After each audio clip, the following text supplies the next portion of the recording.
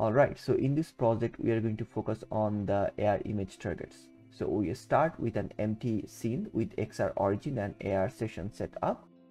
If you haven't already, go to the link in the description and find the boiler project with everything set up properly. Now let's add a tracked image manager on our XR origin, and it has a few fields, but one of the main one is the library.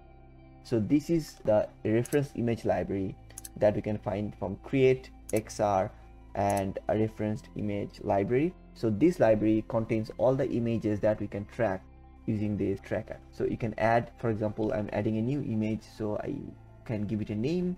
I already have downloaded an image for tracking, so make sure the texture type is default, and we need to basically go to the reference image and drag and drop this texture into our image field.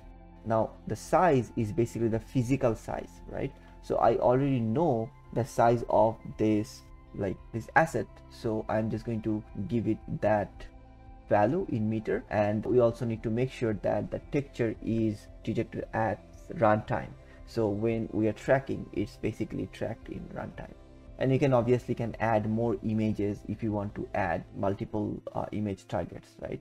So it's a better practice to do, like, not to add a lot of image targets. And in here we can have basically drag and drop the library, and also need to make sure that we specify how many images that we want to track. So I'm going to put 2 here, for example, so I can track maximum 2 images at the same time, right?